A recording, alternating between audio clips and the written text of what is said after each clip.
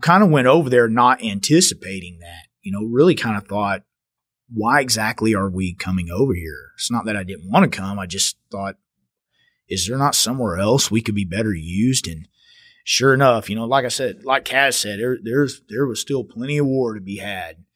And so we got over there and was part of that front end of the up armor being shipped over there while I was over there. So you started seeing some trucks with it, some without it.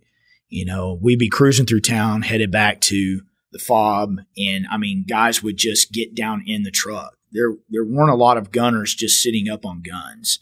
We would just kind of duck our head down behind the blast plates because you never knew when you were just going to get hit. And, so we did quite a bit of ops while I was over there in Iraq.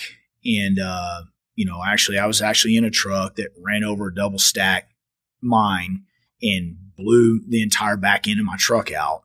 And lucky I'm even here. The fact that I've got all my fingers and toes and limbs is kind of a miracle. Welcome to Winning Strategies Playbook, the podcast where we welcome business leaders, CEOs, and industry experts to discuss the rise to the top, building wealth, and real estate insights. Here's your host, Jeremy Spann. Welcome to Winning Strategies Playbook. For more information on this show, you can go to our website, myexperiencedrealtor.com. That's experience with an ED. So for my fellow Marines, like I got here today, need a little help with that spelling, put an ED on that experienced. That way you can get to the site. When you get there, you can always click on Find a Trusted Professional, and we will make sure that you get engaged with somebody to help you buy and sell real estate anywhere on the planet.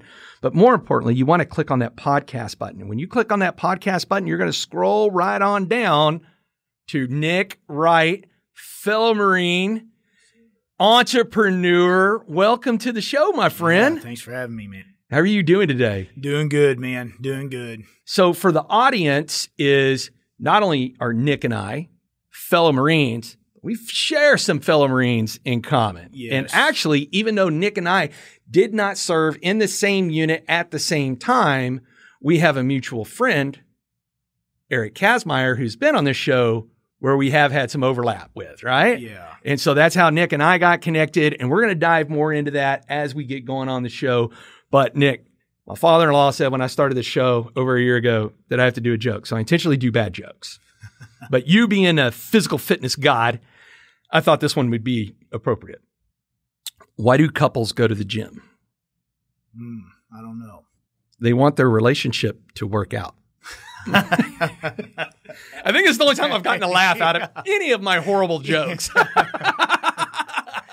I'm not right in the head. Stuff like that funny, so let's talk about let's go back in time and kind of walk through the journey to get to where you are now, and and the things that have helped you. Because look, when you're a successful entrepreneur like yourself, you got there because it was easy, right? Not at all. Oh, yeah. I mean, no road rash. I mean, somebody handed you a guide and said, hey, this is how you go be successful, right? Yeah. Yeah, I wish. Right. It would have been that way. There is no easy button in that category. Of course, you and I don't know anything about easy buttons, I think, on anything related. No, not at all. Well, except for now. You are my easy button in business. Right. Yeah. There's still a hard button in there somewhere. There's somewhere. So where are you from? Where'd you grow up? And take us to why going into the Marine Corps and when that happened and so forth. So, I have an interesting story. I grew up here, right here, just outside of Fort Worth, Richland Hills. Graduated from Richland High School. Military was something I kind of thought as a kid I would always do. I grew up watching the Rambo movies just like everybody else did. So, but as I got into high school, I thought being in high school was about having fun. And I didn't actually graduate on time. I kind of drifted a little bit. It was a little bit of I wouldn't say a troubled kid. I just had an idea that I thought that phase of my life was about having fun.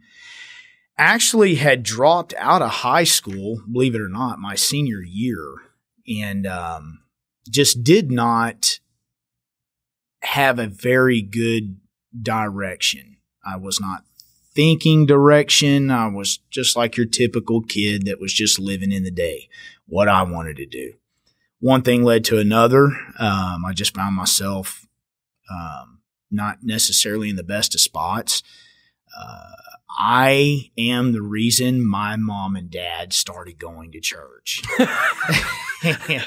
And, again, I didn't really recognize it at the time. I really thought everybody else had the problem, not me. And long story short, my mom and dad, I have really good parents. They really poured a lot into me and my sister, and kind of chased me down, pleading with me, working with me, being patient with me. And one thing led to another. I know not everybody's religious, but I am a man of faith. Whatever that means to everybody else, I'm a believer, and that is kind of where my life turned around a little bit. Now, I don't have one of these stories where, I say, well, I got saved and just everything was roses and I straightened up. That's not really the case. I just I got saved and my life just kind of changed in a better direction is what I would say. I found myself wanting to go back to school. I wanted to graduate because I wanted to go into the Marine Corps. Why the Marine Corps? At that age, you're like, well, I want to do the hardest thing. And which one is it? Well, it's Marine Corps, and so I had to go back to the school and pretty much beg them to let me back in. They were like, no, not a snowball's chance. You're not coming back here.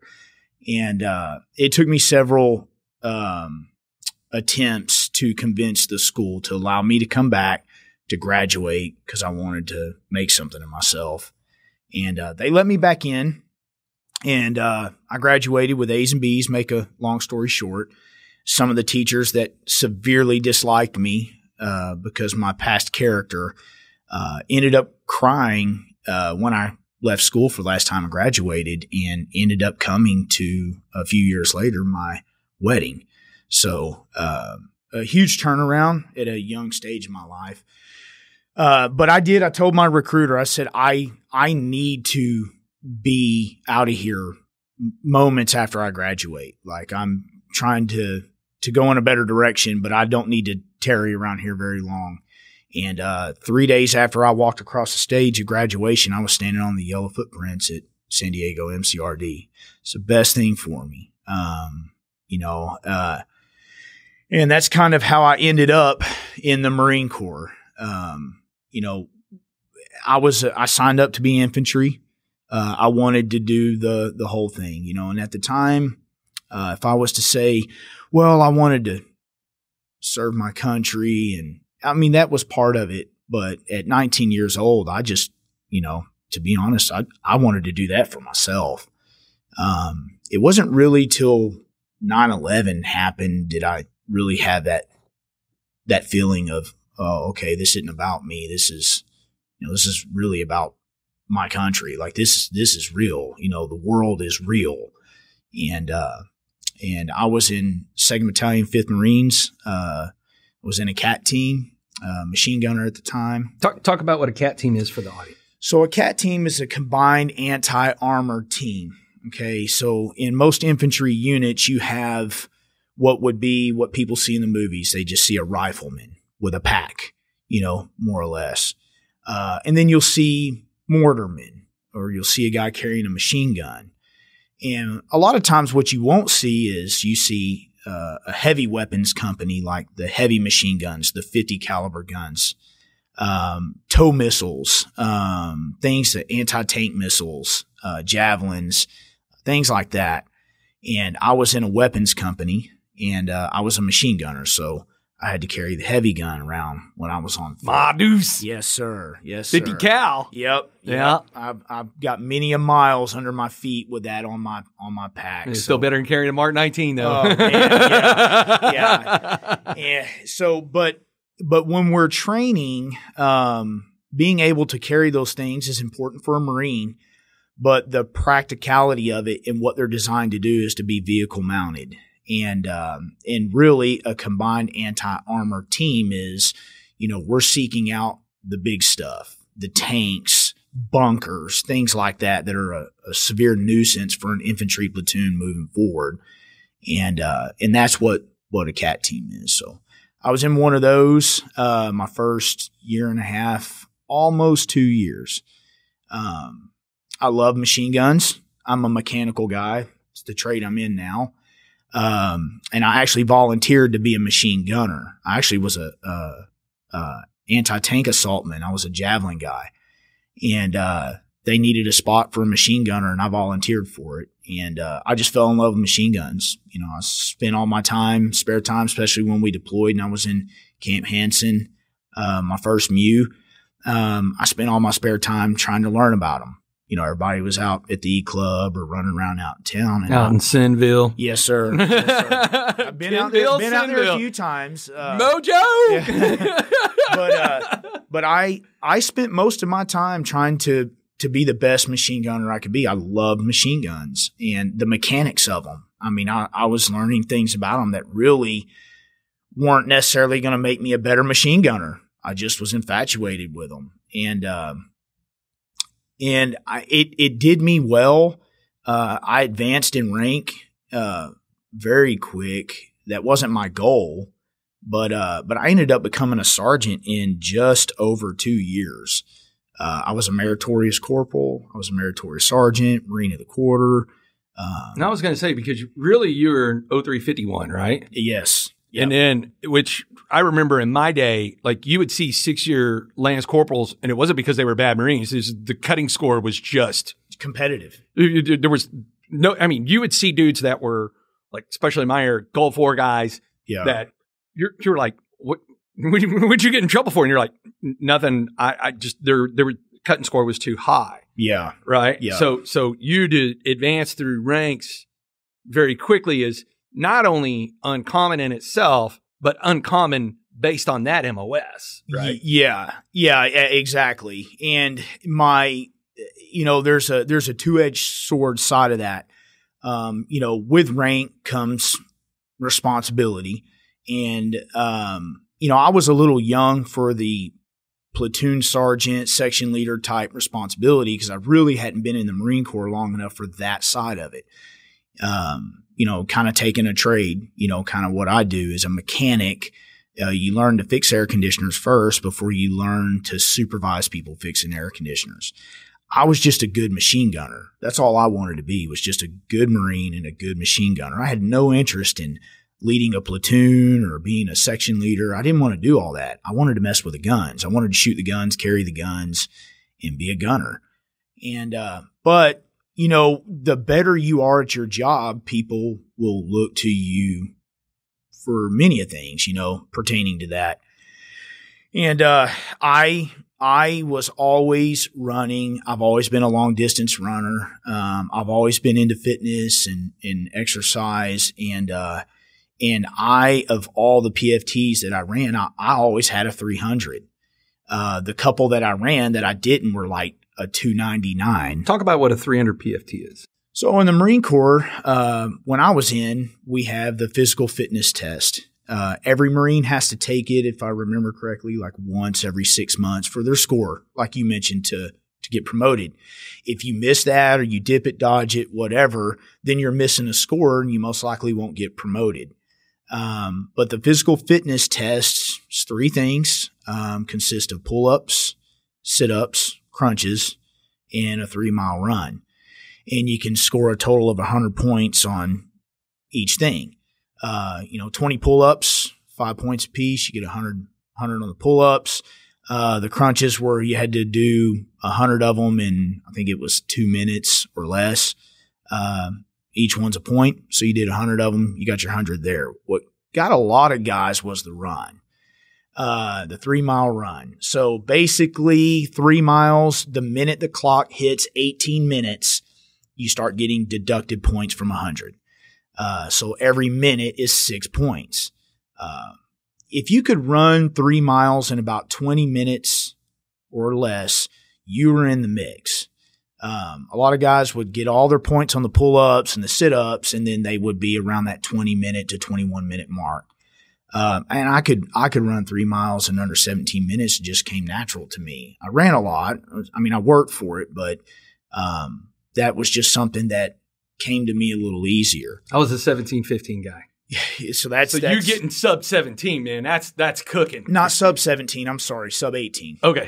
Yeah. I never could break the 17-minute mark. Those are people that are just something freaks. Yeah, they're freaks, man. I mean, that's fast, right? I mean, you're running at all right, math for Marines, whatever that was. It was like, I don't know. I'm not going to try to do the math in my head, but I just remember 17-15 was the best. And I could I would just murder myself trying to beat that time. Yes. Right. Yeah. That's like you're running like a 5:45 to 5. Yeah. You're running like a 5-minute and 45-second mile 5:45 for 3 miles. Right. That is the right math. Yeah. For most of your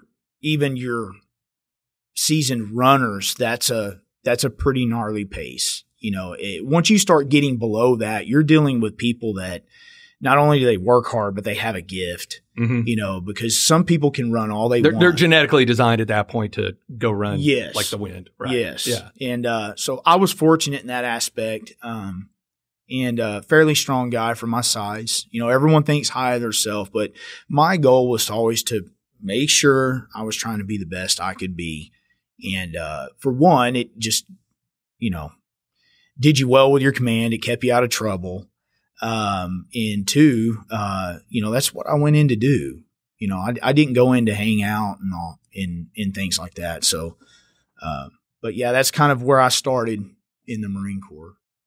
So you're out there at Camp Hansen, you're on your Mew, you get back to CONUS.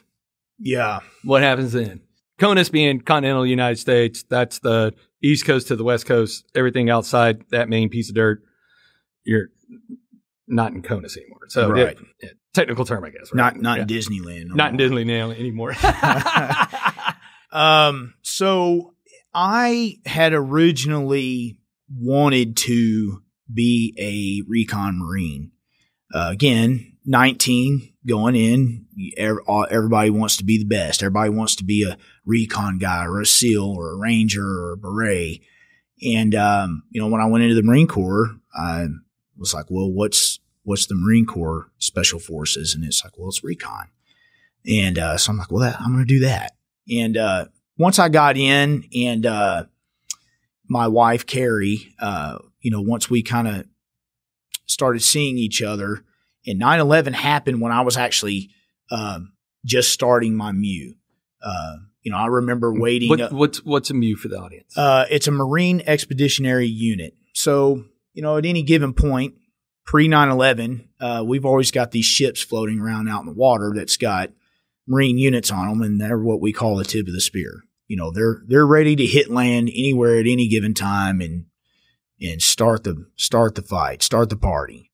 And that's what a Mew does. So you've always got Marine units, training to rotate out on those things. They typically last, 6 months at the time.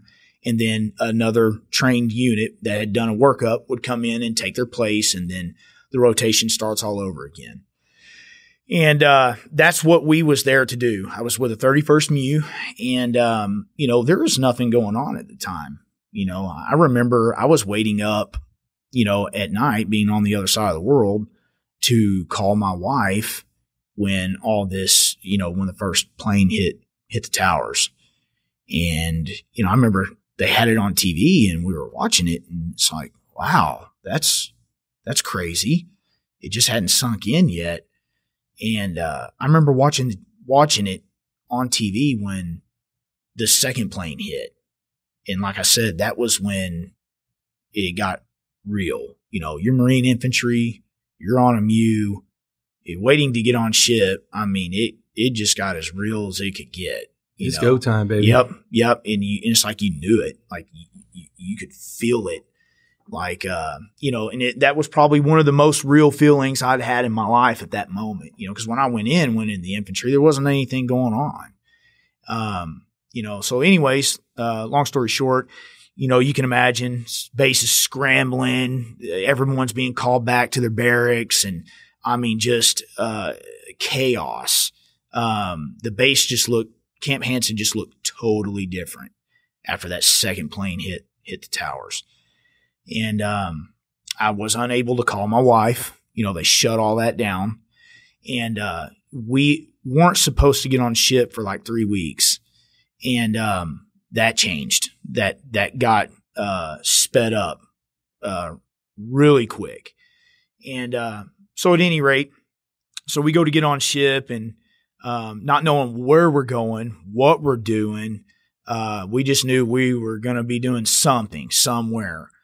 And believe it or not, we actually didn't end up going to the Middle East. I got on ship and kind of had what I would consider a regular MEU experience, hit a few Liberty ports, went to East Timor a couple of times, and was getting ready to rotate back to CONUS. And at that point, I really just I kind of shifted my thoughts off of recon. I'm newly married. I just wanted to get home and be with my wife and stay in the infantry and just continue building from there. But, when we got back to the States and I got back with my unit, and again, I got promoted, picked up sergeant, my duties started changing a little bit. I started going from being more of a machine gunner to a section leader, platoon sergeant type, because guys were coming and going and, doing more of the paperwork and the stuff that wasn't so fun, having to answer to the higher ups for guys that weren't doing right. And, those Lance Corporal Third Awards. Yeah. Which the tough thing for me was those were my buddies. They were who I came in with. Yeah. And so, I'm kind of stuck between a rock and a hard place. And so this is about the time that the talks of invading Iraq started coming up. And things started getting shipped overseas, and we got our new dump of, you probably remember, boots in. We'd already been in for a couple years, and our seniors had rotated out, and we got the new guys in now. And this is, like I said, we were talking about going over to Iraq and doing the thing, and, we get these guys in and just, it's like some of them didn't really want to go, being Marines, it's just like, well, we're going to war. And it's like, yeah, you're Marine infantry, man. This is what we're here to do. And, in every military group, there's a couple of guys that don't really, really, truly belong. Somehow they get through it. I don't know how they survive Marine boot camp of all things and make it through SOI, but they get through, and they just don't seem to belong. They don't want to be there. And, man, that stuff just really frustrated me. And I remember going home, my wife being 5 months pregnant at the time, sitting down and talking with her and saying, hey, I kind of got away from my thoughts of wanting to go recon. And, if I'm going to go war, I want to go with a group of guys that want to be there, and I'd like to go with the best. Like, I want to, I just had that heart's desire I wanted to be in it. And, we made the decision to kind of go that route. And, so I went in and found out that First Force was having a screening. I think 2 weeks from that date, I found out everything I needed to know about it. And I went in and talked to my first sergeant, and he was like, hell no, you're not going anywhere. You're going to stay here, lead Marines. And just my heart went in the dirt, man. I just like, I don't want to be here. I want to be over there.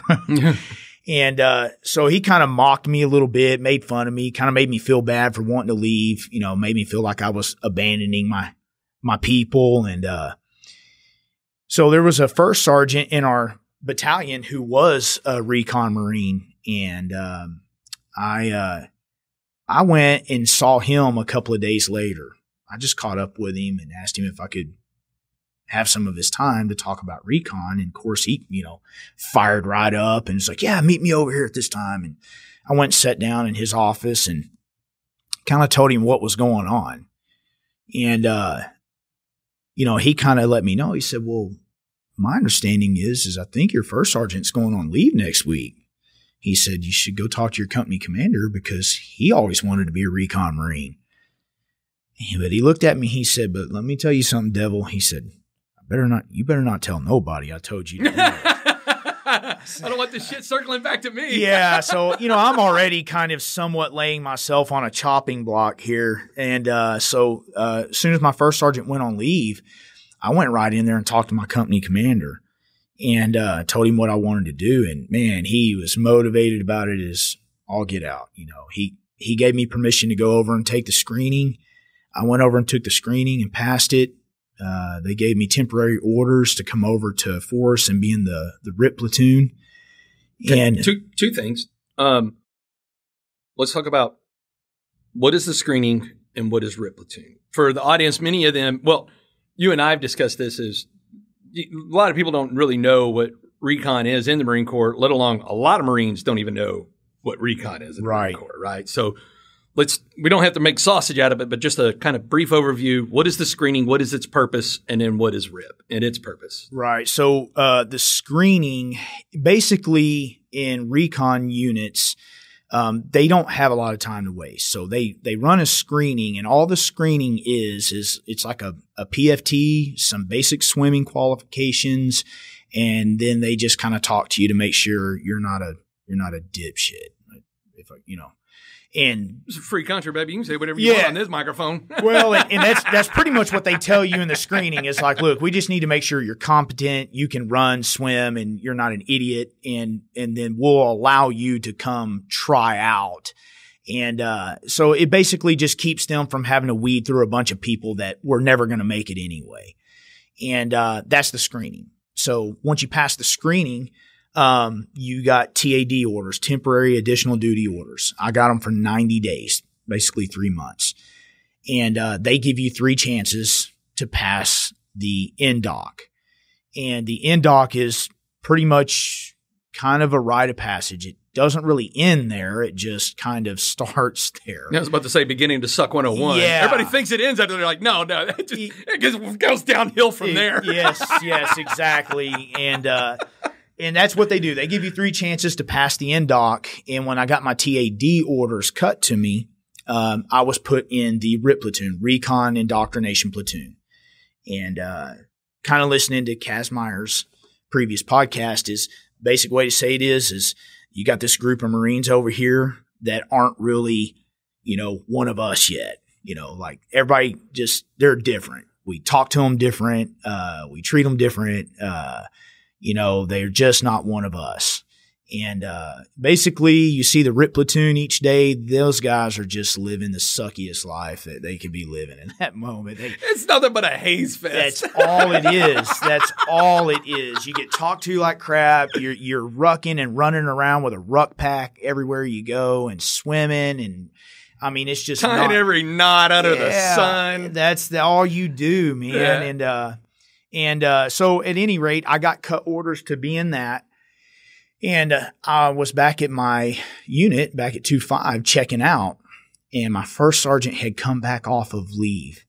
And he saw me walking around and said, "Hey, Devil, what's going on? How's it? What's been happening?" And he sees kind of what I'm doing. And he's like, "What's going on here?" I'm like, "Oh, hey, first sergeant." I'm like, I went and took the screening and passed the screening. So I've got TAD order. And I mean, dude, he went off like a missile, man. I mean, just berated me, had me at parade rest, and was just chewing me out right there on the parade deck. And, and that went on for the few days I was checking out. I mean, it was just, made me feel about an inch tall. At any rate, he let me know when I was actually headed out. He said, you better hope you make it through that NDOC. He's like, if you come back, it's it with you. And I get it. I kind of went behind his back, which is something you don't do in the Marine Corps. You respect the rank, but, But I went over there, and the crazy thing was I showed up and checked into the unit with my TAD orders, and the in-dock was actually taking place that Friday. And I think this was like a Tuesday. And I'm thinking, well, they're going to put me in the RIT platoon, and I'll probably have my first run at it next month. Oh, no. They're like, well, man, get your stuff ready because D-Day's on Friday. And I'm like, well, I just got here. And they're like, good. And so I showed up that Friday and was ready to do the deed. And there was 16 Marines there taking the in-dock that day. And only, if I remember correctly, I think only like 6 or 7 of us completed it. The other ones didn't even finish. And out of the 6 or 7 of us that completed it, there was only 4 of us that got selected. There's like 2 or 3 other guys that they completed it, but they just didn't hit the marks that they were looking for. So this is an important part that I don't think, again, even Marines understand this, is just because you can run, jump, and swim, and just because you're a masochist and you could take some pain, does not mean you're going to get the secret token to the cool club, exactly, right? Exactly. And because the way I've always kind of summed this up is because you're constantly being evaluated and tested. Yes. Right. And the way I've kind of always summed it up is you have 2 types of people in this world. Those who can figure things out if you show them how to figure things out, and then those who just have that natural ability to figure things out. Yes. And the ones that don't have that natural ability to figure things out, is like you're talking about, is we don't have time to go teach you this stuff. So we're looking for people that have the natural ability to figure this out. Yes. And can run, jump, and swim, and are too dumb to quit at anything in their life anyways. Yes. Right? That's it. You hit the nail on the head with the character and the ability that they're looking for. And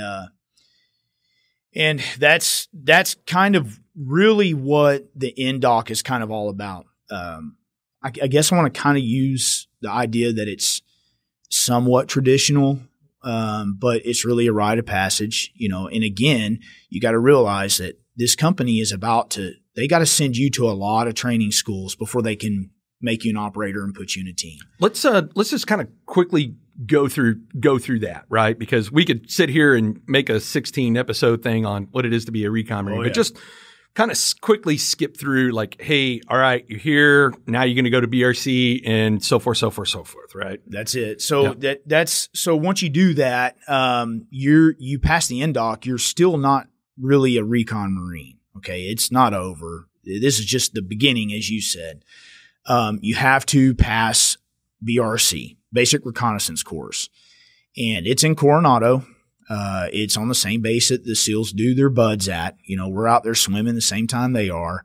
But you got to pass BRC, which is right at 3 months of just really, to me, that's the in-dock. That's just in-dock at the company's just one day. BRC is just, it's 3 months of, can you survive this and meet the marks? And then once you pass BRC, if you pass BRC, my class started with 56 Marines, and we only graduated 19 of us. So, to give you an idea, which you know how it is already. But after that, usually comes SEER school. SEER school is the Survival, Evasion, Resistance, and Escape School. Navy runs it. It's about 2 weeks. You basically wander around in the field eating bugs and grass, and then you go into the POW camp and get slapped around a little bit, and then they graduate you. And then jump school, and you go through your insertion schools, your basic insertion schools, which was jump school, and then you go through combat dive school in Panama City for 2 months. And that's where, me and Kaz went to dive school together. Yeah. And, that's a fun school. And, so that's the basic overview of, hey, you made it in, you passed these schools. And again, all of them are like their own little in-dock. You don't get dropped from those schools and sent back to your company. That's not good. Yeah. They have no problems just canning you and sending you somewhere else. But they spend a lot of money and time sending you these places. And then a lot of times you'll get dropped into a team as an operator, as a scout, a 6-man team. And that's kind of what my story was, The invasion of Iraq happened while I was in BRC. And I kind of felt like, dang, there's that part of me that's like, I don't really pray for war. I don't really think anyone does, but I had this part of me that felt like I was missing out. We had a lot of operators in the company were over there, and here I am in BRC, and I just left my infantry unit, and they're over there, and I'm like, and I'm over here and, getting hazed and going through school. And, so that was kind of a bummer. But I remember Kaz said something in his podcast that there was plenty of war to go around. And, they all went over there in the invasion, and we just kind of whooped it on. Yeah, it wasn't like first Gulf, it was over in 96, right? Yeah. Which was kind of the litmus test, right? Because you go, well, the last one we were at, we were done, on a long weekend. And instead, 20 years later. Yeah, and by the time I finished my schools and me and Kaz got out of dive school, we're back at the company. And, we're kind of schooled up and ready to get dropped in a team. And, all these guys are coming back from Iraq. And it's just like, oh, man, like you just felt like you're in the RIP platoon all over again. You wasn't with us, and it's like, well, but it's funny because they declared the war over. And, there's about a year or so where we just wasn't too much going on over there and started getting kind of heated up again. And that's when they decided to send a wave of Marines back over there. And my platoon was selected to go over there as part of that. Kind of some dark humor is, I'm in a team with guys that were over there for the invasion, and they're poking on you like, oh, you missed out on the real war. We're going over there for sloppy seconds. And it's just like, oh man, this is terrible. Which anybody that doesn't understand that's not only a part of being in the military, let alone being in the Marine Corps, but being in the infantry, let alone recon, is like, you bust each other's chops and just razz each other as much as you possibly can. Why? Because it's fun. And if you're not on the giving end of it, you're on the receiving end of it. Always. You're one or the other. There's no in between. Nobody gets to be neutral on that one. Yeah, nobody's Switzerland in this. Yeah, no, not at all. And the worst you can imagine, that's what gets said. And your feelings do not exist, especially in those units. But that's kind of where your bond and brotherhood's built. And, but yeah, just like I said, felt like you were in RIP all over again. And, like you missed out. You're not one of us. And so my platoon got selected to go over to Iraq. And there's other interesting parts of my personal life going on at the time when all this was happening. But, as an operator, that's really what I wanted to do. And, we went over there. And this is probably when a lot of your listeners probably remember when Fallujah was probably the nonstop talk on TV at the time. That's when I was over there. And we got over there and wasn't really expecting a whole lot. We're cruising through town, and this is back when the Humvees and the trucks didn't have any up armor on them at all. And we just started getting blown up left and right. I mean, just nonstop. The CAT teams, the infantry had some CAT teams over there, and one of them was completely dismantled in like 2 weeks. The few guys that had survived, were so messed up that they were sending them back to the States. Like it was just, because of the IEDs and I mean, the IEDs and the way RPGs and everything else. Yeah. Because a lot of times they didn't just blow you up. It followed up with rockets and gunfire and everything else, and war. And kind of went over there not anticipating that. Really kind of thought, why exactly are we coming over here? It's not that I didn't want to come. I just thought, is there not somewhere else we could be better used? And sure enough, like I said, like Kaz said, there was still plenty of war to be had. And so we got over there and was part of that front end of the up armor being shipped over there while I was over there. So you started seeing some trucks with it, some without it. We'd be cruising through town, headed back to the fob. And I mean, guys would just get down in the truck. There weren't a lot of gunners just sitting up on guns. We would just kind of duck our head down behind the blast plates because you never knew when you were just going to get hit.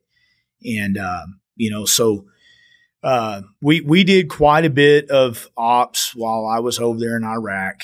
And, actually, I was actually in a truck that ran over a double stack mine and blew the entire back end of my truck out. And lucky I'm even here. The fact that I've got all my fingers and toes and limbs is kind of a miracle. A lot of our brothers weren't that lucky, were they? No, they were not. And sisters, females too. In trucks, yes. Yeah. Don't leave them out. Yeah. My situation was like lightning striking. It was just, I don't know how I was, that number that got blown up the way that I did and was not harmed in any way to a degree. I mean, hearing and things like that, but I don't consider those injuries. We see so many people come back completely. Did you get a TBI out of that? I did. Yeah. I did. Traumatic brain injury for the audience that's out there listening, which this is still early on days of not the research we have on traumatic brain injuries now. Right. It was a modified headache. Hey, you're good. Dust it off. Go. And then now the things that we're learning of what TBIs are generating as far as health, for us now. Yeah. Yeah. So anyway, sorry. Yeah. And even the VA now, they're improving just like everything else is. They continuously are doing more studies on it and things like that. So, but again, for me, also being a Marine and seeing the unfortunate case for a lot of other Marines, I just, for me, those aren't really considered real injuries. I'll take that. But we were blown up several times over there, firefights and all the whole gamut, everything you're seeing on TV. I mean, it was real. It wasn't just in Fallujah. I mean, there was a lot of these outlawed towns. We were working in a town called Husayba. It was on the Syrian border.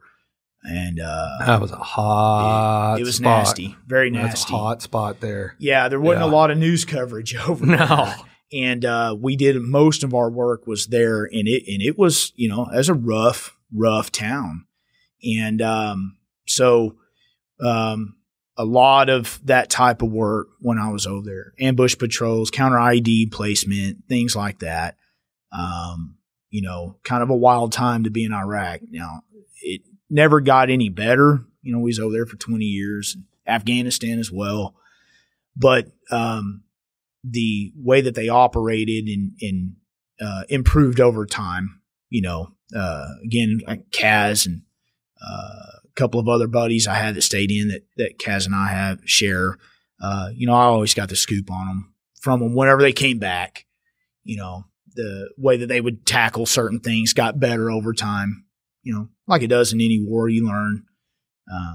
But yeah, that's kind of my stint. When I came back from Iraq, my decision to get out of the Marine Corps was more based upon my broken marriage at the time. I extended my contract so I could go to Iraq. I didn't re-enlist because I chose that once I deployed, I was going to come back to Fort Worth so I could be a part of my kid's life. I didn't want my son to grow up and not know me or, and I came back to Fort Worth and just really kind of struggled to get my feet leveled out. I hated the world, like most of these guys do. I mean, most of us do anyway. You come out of the Marine Corps, you hate everything. You're supposed to. And so like you think it's normal, and it is for us. Yeah. But it's not in the civilian sector. It's not normal at all. And that's where the struggle is for a lot of my buddies. It's just, they can't plug in because we're different. And that's really where the frustration was setting in for me is it's like, man, everybody's just on their own program out here, and everybody's not really watching each other's back like I was used to. I was used to, I got your back, you got mine. We don't even have to discuss this. And that was just super, super frustrating for me for quite a while.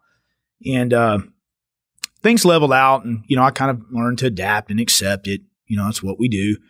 And I started focusing on getting into HVAC. I'm a mechanical guy. I like that kind of stuff. Took me about a year or so to kind of figure out that's a route that I wanted to go. And I started working kind of part-time for a local company. Great guy, great outfit. But I got in there and saw how well this guy was doing. And I got looking around and I'm like, I can do a better job than this. And so I completely shifted everything to that focus. I was going to the junior college out here. I didn't want to go to trade school. I went to the junior college, finished the program, did my time. The state gave me permission to test for my license. And, my would have been my ex-wife at the time, because I did come home to focus on my son. I started doing more of that. Her and I just started spending time together again, man, trying to be, hey, let's be a real team for him. And, we just never really could leave each other alone. Like we like to fight with each other. I don't know what the deal is. It's like I tell everybody all the time, I'm like, I'm going to fight with somebody. I want to fight with her. I don't want to fight with anyone else. I want to fight with her. And I woke up one morning with this bright idea that, hey, I never really stopped loving her. And kind of things are going good in my life and I'm moving forward. And I just started being self-employed. And I kind of approached her with, hey, how about we work this back out? And, her immediate response was, hell no. I've been on this train once before. Yeah. She's, I like it just the way it is. And for her, what you would call, quote, PTSD with me, dealing with me during all of that was, you were a monster to me. And she was like, no, I don't ever want to go back down that road again. You were terrible. And, I just kind of stayed at it, how we do. I'm like, nah, too dumb to quit at anything. I told her, I said, no, I said, we're going to work this out. She looked at me like I was nuts, so, several weeks, I think it went on to the better part of almost 2 months that I just didn't let it go. And we actually started kind of having some severe problems again, fighting quite a bit over it. And she, I think it was Thanksgiving maybe. And I had to kind of back off because she started getting where she's like, listen, you take him and y'all go. We're not going to do this. And, I kind of backed off a little bit. She let her guard down and I hit her up and said, hey, let's kind of talk to you for a little bit. And that was the final conversation. I sealed the deal right there. And I think it was 6 months later, we got remarried in my church and, kind of shocked everybody because we didn't tell anyone. We went in and talked to the pastor and said, hey, look, we got a unique story here and, we don't really we're not going to take a whole lot of time to do this. Everyone knows us, and he just everybody showed up for an evening service one Sunday and little did they know they were showing up. My wedding was the service. And, so really neat deal the way he incorporated, reconciliation in. And, I'm not saying that's for everybody. Some couples just don't belong together. But for her, and me, like I said, if you hang out with us, we bicker a lot. We get at each other. But like I said, I want to fight with her. I don't want to fight with anybody else. And I think that's where the audience listening is. Don't take the words as the wrong context, right? Yeah. Is to be married to guys like you and me and Kaz and many others that we know. It takes a special kind of human to want to do that because we are wired different. And by the way, the wiring never changes. No. It's there for life, right? Yeah. But let me ask you if this is a fair statement. Like even when I look at Laura's, she's helped me learn to manage my internal wiring better than when I was managing it on my own. Because if I didn't have somewhere to go fight, it was just, idle hands are the devil's hands, right? Yes. And contrary to what a lot of people might think too is, when most operators don't spend 20, 30 years in. that's not when you see somebody like Kaz get out after 20 years, you're like, damn, man, you did the full boat on that thing? Like, holy cow. But even though we might get out after an enlistment with an extension or 2 enlistments or whatever, we don't, and I've even talked about this on some of my other episodes is, yeah, you can like me and love me and everything else, but also remember, Marine Corps invested a lot of time into me to become very good at delivering violence more than anybody else. Yes. Right? Very and it's true. one of those things that the stripes on a tiger, you don't change the stripes on a tiger. Right. And matter of fact, I had one smart ass one time go, well, you could hair dye them. And I was like, yeah, but you'll get mauled to death trying that. Yeah. Right. Yeah. Yeah. And so the wiring stays with us because it is, regardless of how introverted, extroverted, personable, not personable we are, a lot of people don't see that behind, the actual eyeballs, nose, and skin on our face is what's going on between our ears. That wiring, it's always there. Yeah. And having someone that can understand that means huge things to guys like us, right? Like there is no one on this planet that I am more loyal to than my wife, just for that alone. Yeah. Because while the older we get, like you said, time goes on, but it's still that what I call the ugly 3-armed green gorilla raises its head every once in a while, right? Yeah. And they know how to go, hey, or sometimes when they're like, hey, turns out this is a good time to go do a girls trip, right? Because they know it might be a time of the year. It might be, hey, just found out so-and-so, something happened to them or whatever, right? And so that's why I want the audience to understand is our spouses are just the most incredible human beings there are on the planet, right? And here's the thing is, here it is you got an incredible spouse, and one thing that you both damn sure had in common is you wanted the best for your boy. Yes. Right? Yeah. And so you get into HVAC, you're starting your own gig, you've conned her into marrying you again. Yep. Right? Yep. Pulled it off. She probably looked up and was like, hey, whoa, what just happened here? And then now you're doing your own business. Yes, sir. Okay. So, and we're going to spend some minutes talking about the importance of HVAC and what the audience needs to know about this. Because I mean, hell, even though I've been the top producer in Sotheby's for coming up on 4 years in a row, and I've sold a lot of houses, just even what I've learned from you is like, I had no idea. Like, this is important for the consumer to understand and know these things. But so you get the business started. How does that go?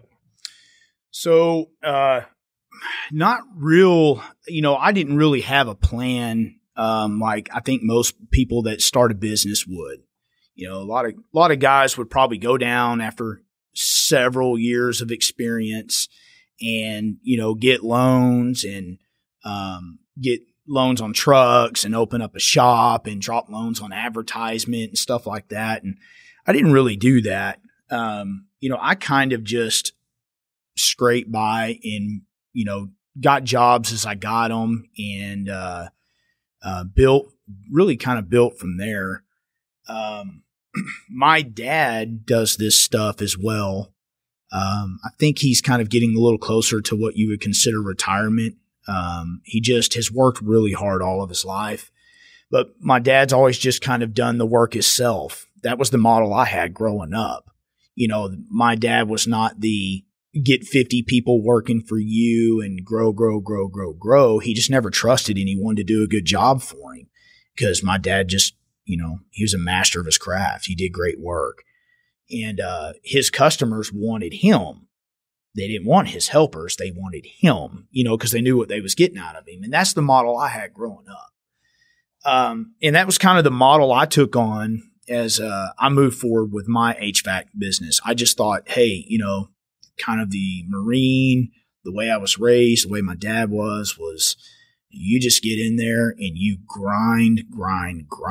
You never turn down a job. You do the job better than you told the people you would do it. And all these things are so cliche for I know for sure for contractors to say, but is the honest to God's truth with the way I was raised, my route in the military, and just the company that I've been fortunate to keep.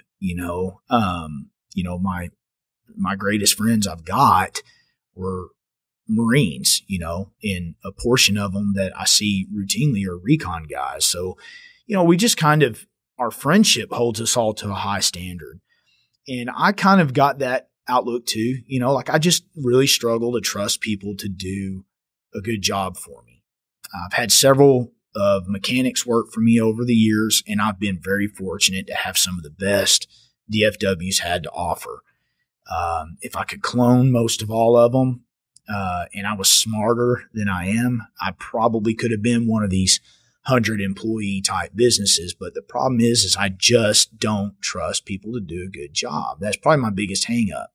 But that's also been my biggest asset. My customers know when they call, they know that they're getting me. They know that no matter what, I'm going to make sure it's okay, and I'm going to take care of it and do you a really good job. And it kind of goes really not just back from what you learned out of your dad, but being on a team, right? Because like when you and I and other guys are sitting here talking about this stuff, it doesn't just stop even after a deployment, right? You show up every day. Yep. Right? You are on the block every single day. And it doesn't just stop just because, hey, we're hanging out, right? Yeah. And that carries on with us, right? Yeah.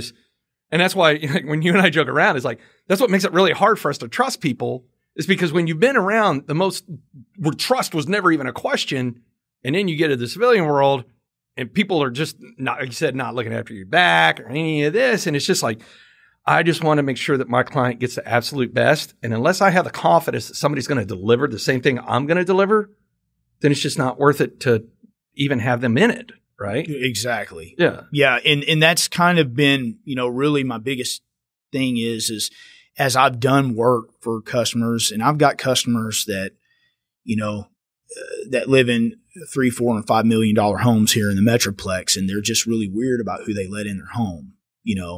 For obvious reasons. We know how the world is. We know how contractors are. They're not always honest. We see this, you see this in your industry all the time. And it's just the world we live in. Again, this is the biggest struggle when I got out, because I'm used to everybody looking the same, acting the same, having the same principles and philosophy. And then you get out and it's like everybody's just on their own program. Like it's cutthroat, like no one cares about each other. It's, I got my back before I got your back kind of thing. And, but getting in and doing work to its utmost, I want and desire to be the best I can be at what I do. I like to be proud of that. It's not bragging. We all want to feel good about ourselves. And with my work, it's what I hang on to. I didn't stay in 20 years like Kaz did, but this is what I did do. And my son, being 18 now, he's graduated high school. He's worked for me in the summers. He's got to see that, but he's also got to see the part of me that's probably not as healthy.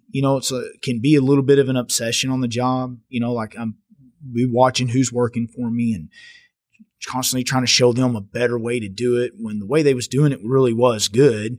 But there's a better way and just, can be kind of overwhelming sometimes for people. Like you said, it goes back to the way we're wired. Yeah. We don't know it any different. And that obsession is that's who we are. We're good at what we do because we're obsessed. Right? And that's why when Kaz, right, we making these acquisitions, and then he was like, hey, do we have an HVAC guy? And I was like, yeah, we got a couple people that we're using. And he was like, Nick's got a company. And one of the things that definitely made it a no-brainer for me was I'm operating really quick. My job is to scale. And I need to be surrounded by people that I can trust and that know how to take autonomy to the next level. That can also, in return, trust that I'm going to do my part for like you. Like, Like when I was like, hey man, I've got checks. Yeah. Like, and you're like, I'm not even done with the job. And I was like, I don't care. You're getting paid. Right. Like, let's do this, because for me, one, it was funny. Even Peterson said last night when we were with Ricky, who's both, Marines as well. And he told Ricky, he goes, yeah, if Spann does anything, he makes sure everybody gets paid. Right. Yeah. Because as a saying that I've said on this show, and I tell my daughter all the time, time is a commodity you cannot buy more of, and you can't get a refund on it once spent. Reputation cannot be bought with money, but only be built with time. But you can ruin it in a matter of seconds and over a single dollar. And so that's why it's always really important for me. And you were like, well, I'm not done with the job. I was like, yeah, but I don't care, because I already know what I'm going to get out of you. So this is not a typical, hey, I need to see that the job and the work was done correctly for me to compensate somebody for doing that. I was like, no, I already know what I'm going to get. Here's the checks. Because now for me, it allows me as a business professional to go even faster and scale even more, because I can check that box and go, okay, I got Nick's checks out. I can go to the next, right? And then you don't have to worry about anything, because you're like, okay, I'm going to go do what I'm good at. Hell, I already got the money, so I'm going to flow forward, right? And it doesn't hurt that, well, there's a lot of Marines that are involved, and even some of the largest check writers, Marines themselves. So they're like, yeah, you do what you're going to do. So it was a level of comfort for me to be able to go, wow, I can breathe again, right? So when Kaz and I built Stacks Property Services together, I was like, as soon as I've got him up to speed on what his mission is, then I don't have to worry about it anymore. He's got it, right? Yeah. Ricky, he's got it. Peterson's got it. You got it. Yeah. Scott's got it. All, and then because that means I can stay hyper focused on scaling us. Yeah. And that's why it was just a sense of relief. And it's not like the last HVAC guy did a bad job or anything, but I didn't know them. And look, just anybody is only as good as their last job, right? Actually, I was going to say something really inappropriate, and then I realized that I'll tell you that one offline, and you'll laugh, right? And so anyhow, I was like, okay, so that's the thing for the audience to understand is you're not just Nick Wright, the Marine Corps veteran who owns an HVAC company. For me, you're way more than that. You're my trust element, that I don't have to think about things, right? And if I don't have to think about it, then I can be hyper-focused. And if there's anything that you and me understand is that environment is what kind of advancement that gives you, right? What kind of just punch through whatever barriers there are, because you don't have to look to your left or right to wonder, is that person doing what they're supposed to be doing? Right. So as folks like yourself and Kaz and Peterson and Ricky and Scott have come a part of this element, it's look, the vessel is HVAC. Yeah. You are that element that I don't have to worry about that. And that's what's so important. And what's really just super sexy about it is anybody out there listening right now, if this is what I'm getting out of Nick, guess what? You don't have to be a recon Marine to get it either. Right. You're going to get it because this is how Nick does business with anybody. Right. And so, and it was kind of funny because like, I even remember in the beginning, like you would be like, all right, this is what we're going to do. This is how we're doing it. I was like, I don't care, dude. Like, dude, first off, I don't care about details in the first place. And I was like, look, just tell me where I give you the checks, right?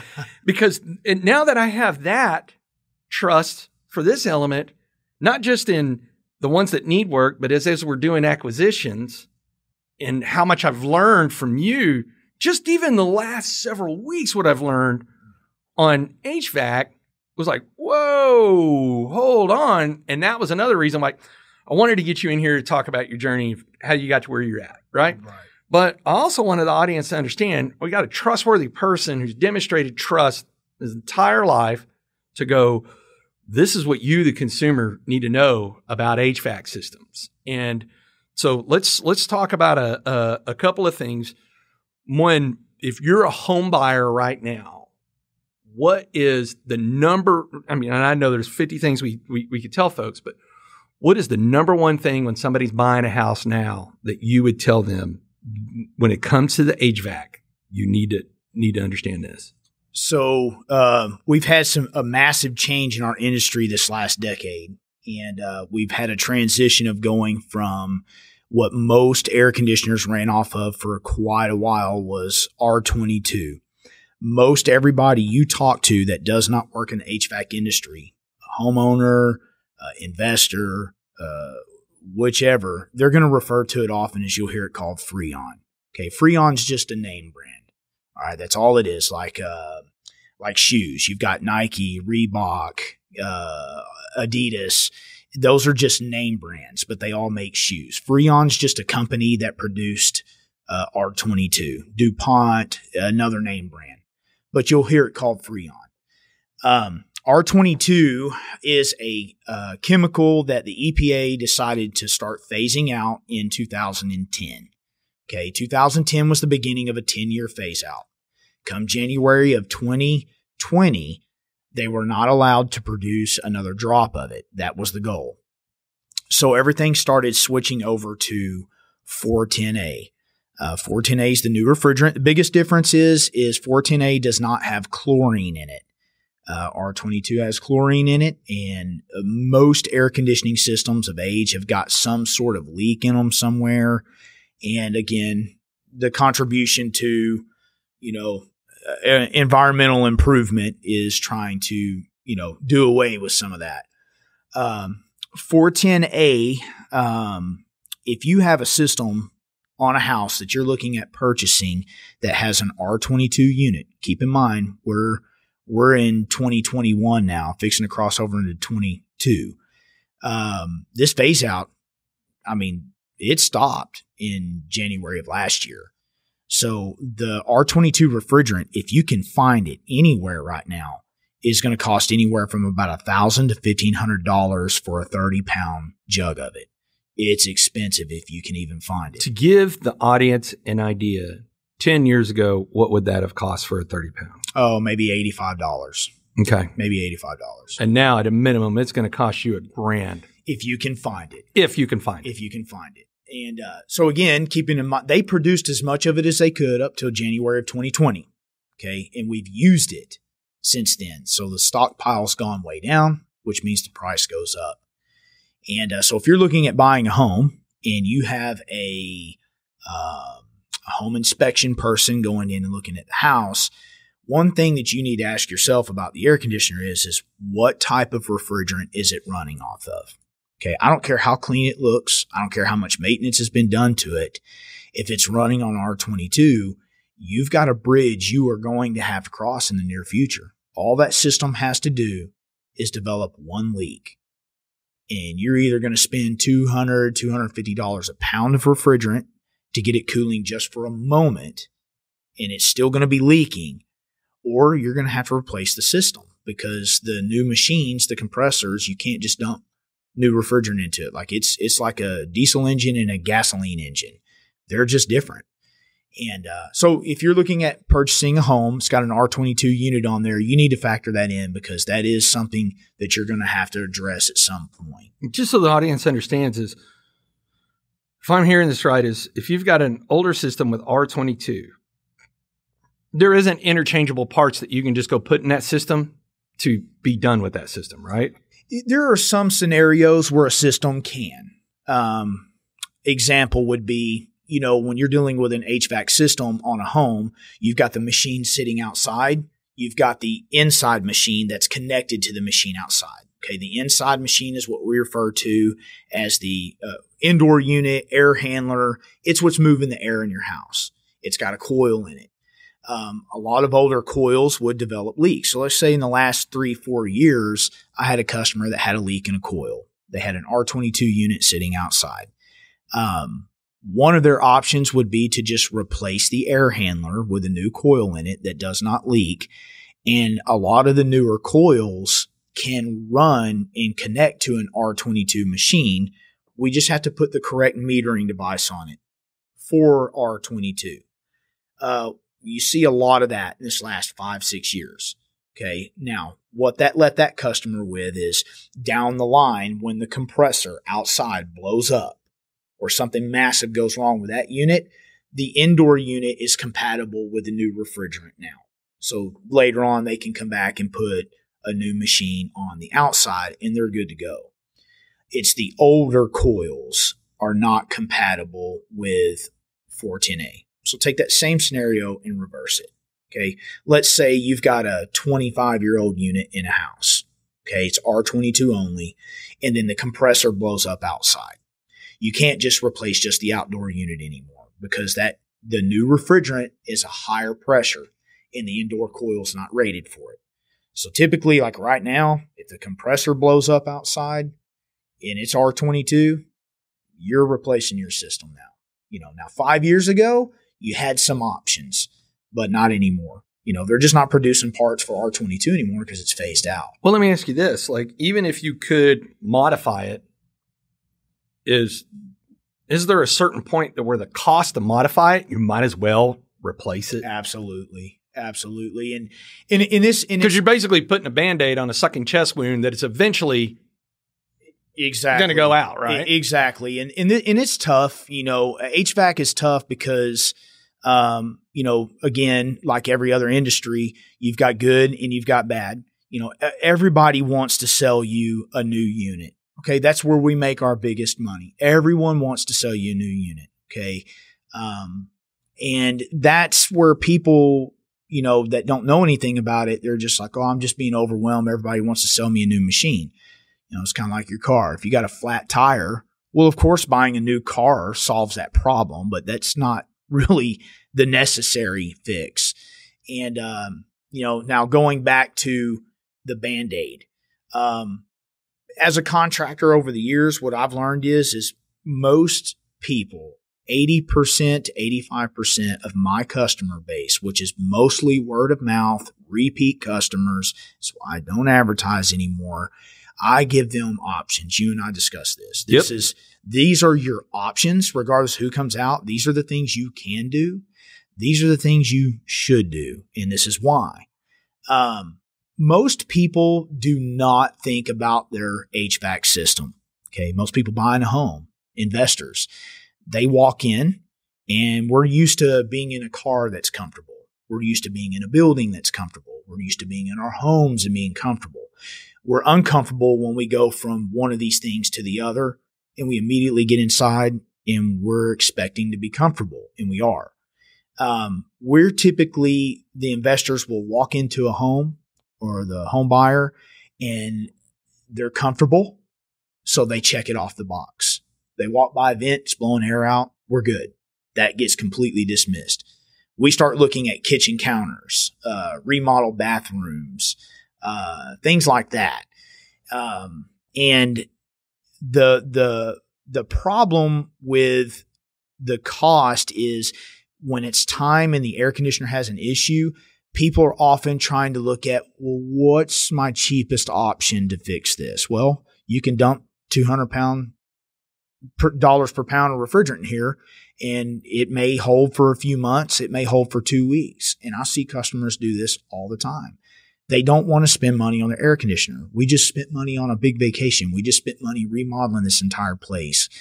And it's like, but you left your 30-year-old air conditioner sitting outside, and now it's a problem because my house is hot. And in that moment, no one cares how pretty the house looks inside. They just know they're hot and they want to leave. I got customers that will leave their $1 million home if it's hot and go stay in a $150 a night hotel because it's comfortable, and this is the problem here in Texas. So, dumping refrigerant in or even just replacing just a coil, it's kind of like you've got an R22 compressor outside. This is something you are going to have to address.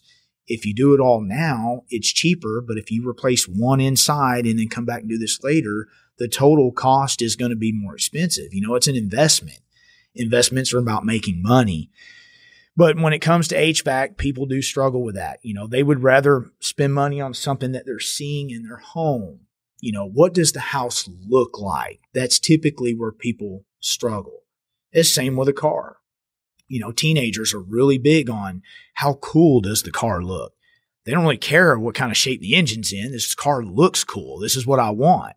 But the engine's on its last leg, and that's kind of your home. Your HVAC system's it's the heart of the house. Well, there's another issue that we have now, and you and I had discussed this, which was these need new systems, especially the Jeanette house. Well, actually, not just the Jeanette house, but the Kell house.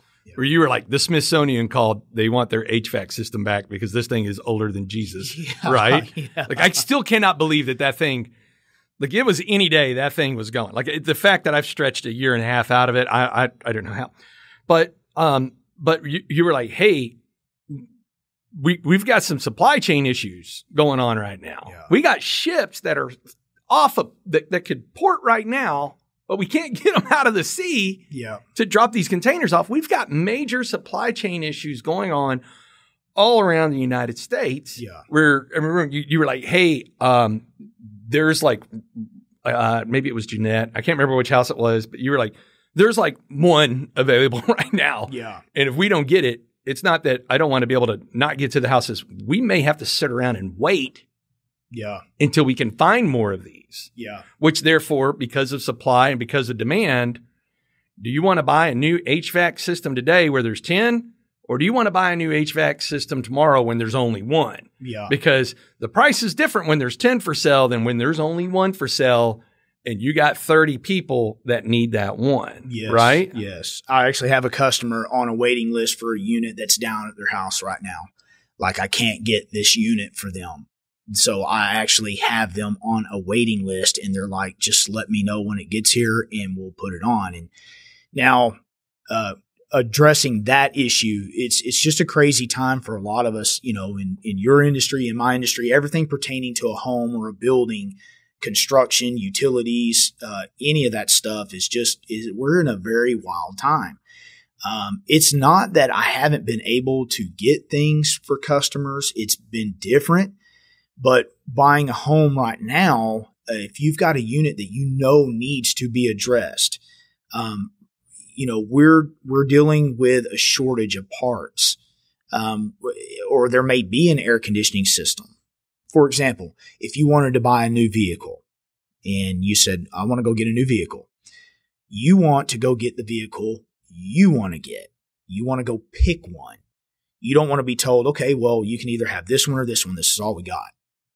That kind of stinks. It's like, well, you can buy a new vehicle, but that's kind of a bummer because you want to be able to sit down and say, hey, since I'm investing in my home, I would like to choose the name brand, the SEER rating. If you've got the money, you want to put in there what's going to add to the value of your home. You don't want to just say, I have to settle for this. The only thing that's left is an off-brand air conditioner that no one installs. The only reason they're installing it now is because it's all that's left. You don't want to be in that position. Cost of machines have gone up because of everything going on in the world right now. And availability is the scariest part of it. So I tell a lot of people, customers right now, again, dropping, 7, 8, 9, 10, 12 grand on an HVAC system is not the fun thing to do. Again, we install it. You're back to being comfortable, which is what we're used to doing, but you're not looking at your HVAC system. You don't see it. So it's not as fun to enjoy. It's just comfortable, which is to me the most important thing. And, but with that being said, I always tell people if they're looking at buying a home, I've got a lot of customers that will call me out. Hey, we got a home inspector, but I want you to come look at the HVAC for me. I don't care what it costs. I just want you to evaluate it because they've been through this before. That's one of the most immediate hits when somebody moves into a home. And, so what I would say is if you've got a unit that's having issues, it's an older unit, I wouldn't really sit and tarry on that too long, like especially right now, because I've got customers like, well, we're going to wait and see if things get better. Well, they got worse. The equipment cost went up and availability has gone down. So I've got some customers that wanted to wait a little while, see if it leveled out. And now if they called right now and said, hey, let's just go ahead and move forward, I could move forward for them if they wanted to. Now, again, I deal with certain equipment. Okay. We can always say, well, we can go over here to the cheaper car lot. It's nothing wrong with Kia cars, but they're not Cadillacs. They're not Audis. They're not built the same. And it's like, if you're the kind of person that's like, well, I kind of wanted a Cadillac because I've got the money for it. I was just trying to wait, see if it got a little cheaper. Well, it's like, now there's no more Cadillacs. There's no more Audis. There's no more Fords, Dodges. All you got is a Kia car. You're like, well, I really needed a truck. Well, you got a Kia car. This is, if you take it or leave it, this is all that's there. So I would say that if you know it's a bridge you've got to cross and there's availability, and if you've got a good HVAC contractor, even if it's not us, if you've got a good contractor that you trust, I would probably consider going ahead and pulling the trigger on that. Because again, when it gets hot here in Texas, it doesn't matter what's going on in the world. I've got customers that have told me they'll turn their cable off. They'll cancel their gym memberships, whatever they got to do to make sure they've got air conditioning in their home here in Texas. You can't sleep in a hot house. No, especially when you're a mile from the sun and 110% of humidity, a swamp ass here in Texas. And one of the many, many reasons why I love you, man, is because like on Jeanette, for example, right? It was like the system's not dead yet, but the shelf life of it is undetermined, right? Right. And it was like, does it need some things? Yes. And I was able to go, what are my options? And you're really great at delivering options. These are your options, right? And I'm like, okay, if I don't replace the system today, what is the risk that I run by not replacing it today? And you were like, well, you're going to have tenants in this property, TCU kids at that, who are paying a pretty penny and premium to live in that house. If it goes wrong, goes out and has to be replaced, depending on what time of the year that is, and depending on what's going on in supply chains, I could have 20 of them, or I could be on a 20-week waiting list for one of them, right? Yeah. But you were able to articulate it in a fashion where I was able to go, that risk is not acceptable for me to have to look at tenants and go, I'm sorry, it's going to take longer to do this, that it was a no-brainer. Yeah, right. So that part of it was you do a really good job of articulating that. What I want the audience to understand is this HVAC problem with R22 is not going away. Matter of fact, every day that ticks by, it becomes more of an issue, even as the depletion of R22 that is no longer able to be produced will eventually leave you where you're going to be stuck with something. So, one, do you want to be stuck with it at a very inconvenient time? Because these things never go out at a convenient. They don't go out like right now, where you can just leave your windows open for the next 2 weeks and it doesn't matter, right? No. It's always like like the last week of July, and you're like, oh my God, I'm going to melt, right? But also is the investment in that house, right? Because we're all eventually going to sell our houses. Yep. And if you think that your system that you've, maybe maintained all that, like you were talking about, is keeping going, but now you're going to sell your house, your house to me is more valuable with them knowing that they don't have to go drop that 7, 8, 9, 10, 12, 15 grand, especially depending on the size of the house. Yes. Right? You're investing in this, that you're going to get your money back on it when you go sell the house. Because if your house is for sale next to your neighbor's house and they got an old system and you've got the new system, people are more likely to want to buy your house because, one, it's already got the system in it and it's not going to happen on their watch. Yep. Right? Yep. Now, there's one other thing, and it's kind of funny. I meant to ask you about this the other day that I'm sure you run into as well, is because Texas is humid, and a lot of people like to keep their houses at like 50 degrees. Yeah. That creates a lot of moisture. Yep. And that moisture, therefore, creates mold. Yep. So are you seeing a lot of mold problems in some of these, whether it's in the vents or the the duct work or any of that? So mold, that's a thing that we do deal with in my industry. And when you're putting an air conditioning and heating system in your home, the design, we refer to this as the design. The size of the house, the size of the air conditioner. Everybody always thinks, well, just put the biggest air conditioner in you can. Well, that's not the way it works, because if we oversize a unit for a home, it will not cool the house correctly. An air conditioning system is not just designed to cool your temperature in your home. It's designed to remove humidity. Humidity can carry bacteria, germs, all kinds of things in it. And the system needs to run for a certain length of time to remove humidity, because it could be 65 in your house, 70. And if it's 85% humidity, it just feels uncomfortable. And I've seen this before. And that's usually the signs of an oversized system. Okay. So when you start seeing mold and ductwork, vents, it can end up getting in the sheetrock and everything else in some of the worser cases. Is typically a company came in and oversized an air conditioner trying to solve a problem. A very uneducated technician, a designer, just trying to make a sale. And we'll just put another, instead of a 3-ton, we'll just put a 4-ton or a 5-ton in here on a 1,500 square foot home. And that can be severely problematic a year or two down the line. And not to mention that typically you got ductwork and vents full of mold and stuff. You typically just start feeling kind of sick inside the home. So if an air conditioner is running correctly, it'll actually lower the humidity levels in the house, regardless of how cold it is in there. We want to remove heat and we want to remove humidity. These are the two big things we don't want in our home. And in a properly designed air conditioner, there's a lot of science that goes into what size unit belongs in my house. It's not just put the biggest one in here. We can put the largest thing within a parameter. We can't go outside that parameter. It's just as bad as you'd almost be better off undersizing a unit than oversizing one, if that makes any sense. Well, let's talk about that, because we discovered that on one of my properties where you go, when they put this thing in, they put too small of a unit, right? Right. And yeah. Yeah, and that's over there on that property. It's an interesting thing because, again, prior to you guys taking that property on, it goes back to how people tend to deal with HVAC when they have to cross that bridge.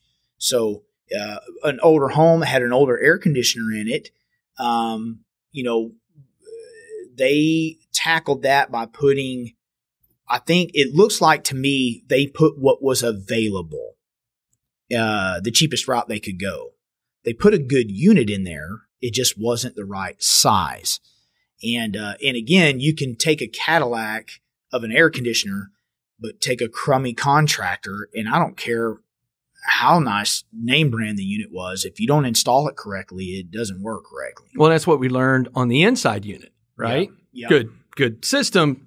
But how did you describe it earlier? It's like having an engine upside down in your vehicle. Yep. Right? Yep. Yeah. It's a great engine, but they put it in upside down and backwards and everything else. And it's like, well, it starts up and runs. It's like, but it's not running the way you want it to run because of these reasons, and just poor craftsmanship is what we call it. What's what I refer to it as is a good system, but the craftsmanship on installation was where everything went wrong. And go ahead and let the audience know what else you learned while you were up there that I was like, of course.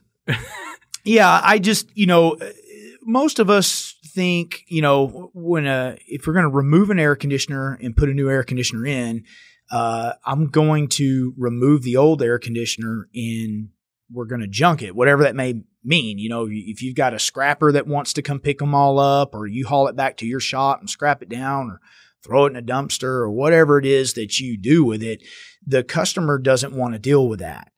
And we're removing it from the house. We're getting rid of this. And again, craftsmanship and what the cheapest price in having an install done can mean a lot of things.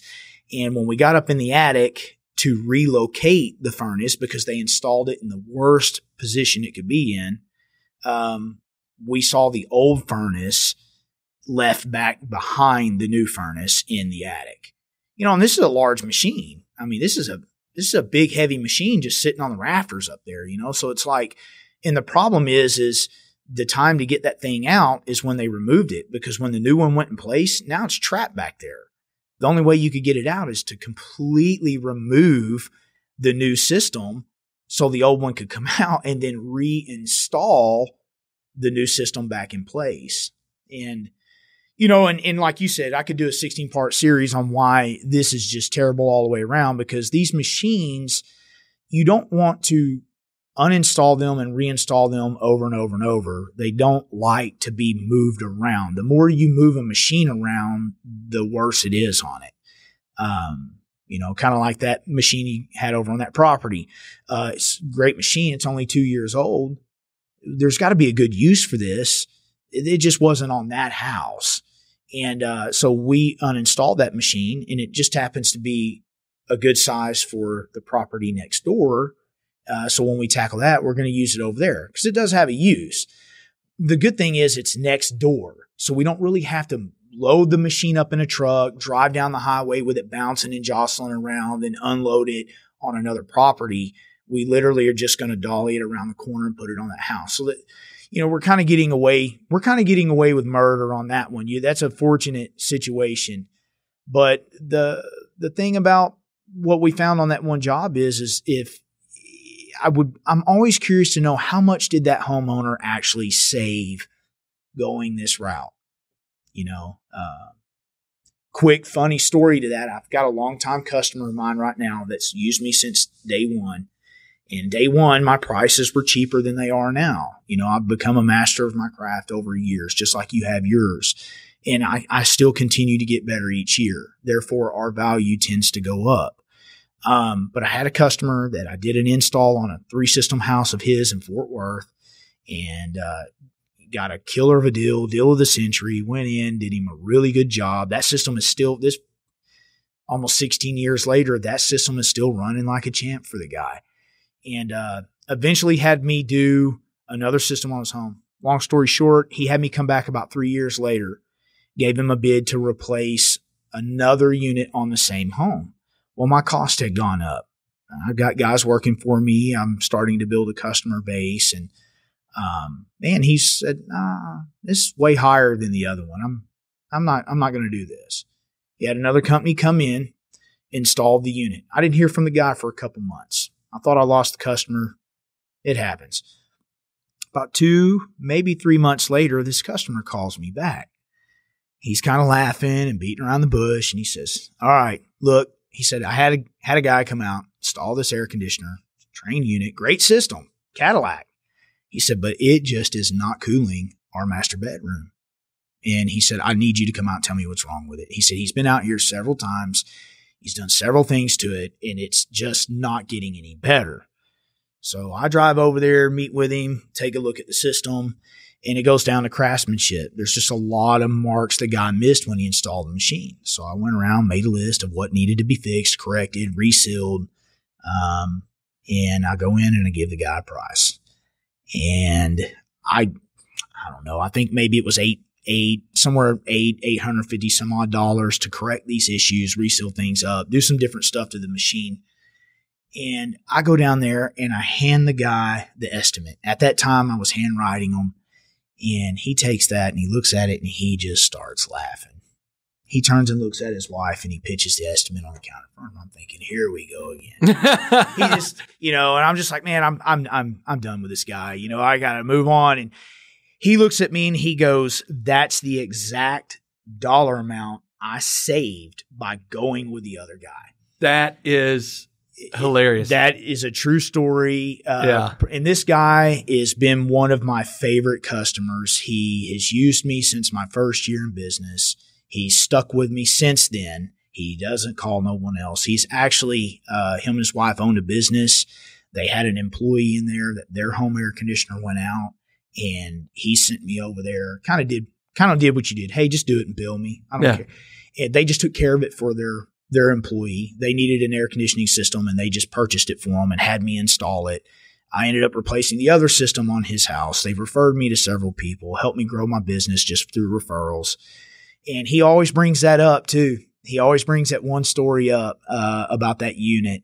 And, and I did those repairs, solved their problem. That unit's been running like a champ for him. A lot of it comes down to craftsmanship. And the thing is not only did he not save money because the delta was $850, but the amount of inconvenience and trips he had to get from the other person to go through all that, he could have just saved a lot of heartache and everything else and paid the same amount. Right? You got it. You got it. Yeah. That's my biggest thing for people is dealing with people like yourself, Kaz, contractors. I'm sure you've got some other ones that you really trust. They're not always the cheapest guys, but it's for a good reason. Like, you want to be able to say what needs to be done. What are my options? What needs to be done? They're not going to give you an option that they know is not going to work. And they'll tell you the pros and cons to it. And yeah, you could probably take their price, open up the phone book, get online, do whatever it is you do, call 10 other people to save yourself $100 or $500 or even a couple thousand in some cases. And there's a reason why. I've learned over the years that most of these contractors, I've had people call me up like, this guy's $2,000 cheaper than you. I'm like, well, he's not doing it out of the kindness of his heart. There's something there. It's rare that you'll get a price like that and something's not different. And, I to this day, and my father's the same way. He had a customer call him and did the same thing. He was like, man, I'm really disappointed. This other company's cost was 30% cheaper than yours. And, my dad at his age, he's debt free. He's worked hard all of his life. He's like, let him do it. Yeah. And the guy, a month later, his daughter's air conditioner went out and he ended up referring my dad to her, not the company that ended up doing the work in his house. The funny thing about this too, Nick, is I don't allow people to shop me.